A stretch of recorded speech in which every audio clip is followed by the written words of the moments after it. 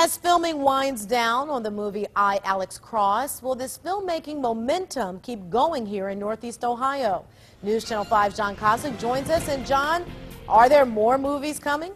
Several more, Danae. They just announced last week to begin filming this fall. But the problem is the success of the filmmaking in Cleveland may be a victim of its own success. For Greater Cleveland Film Commission Executive Director Ivan Schwartz, this mixer for people associated with the film industry is the perfect setting to reflect on what has been a banner year of movie making in Northeast Ohio. The Avengers, I, Alex Cross, Fun Size, just to name a few. Direct spend, about $85 million, has been spent in Northeast Ohio in the last year. All made possible by tax incentives offered by the state, $30 million over the last 2 years. But so successful was this incentive that when it comes to the money set aside for the period from this past July to next, and we're out of money already. It's now we were out of money on July 15th. While several of those films that received money are still to be shot this fall, the drying up of funds will create a gap until next year. A gap that on one hand at least comes over the winter when few films are shot.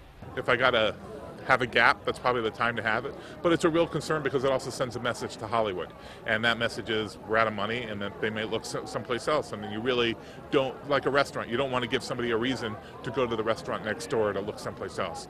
Schwartz is working with the legislature and the governor, who has been very supportive of the efforts to keep the momentum going. The thing is that the only way this works is if we're creating an industry. The one-of films, that everybody's excited about isn't what's going to create an industry. The ancillary businesses, the infrastructure that will come along with this is what will create a new industry, just like biotech or any other industry in the state of Ohio. I spoke with the governor's office tonight. They tell me they remain very supportive of the filmmaking efforts here in Ohio, and a new round of funding will be in place, but at this point, not until next July.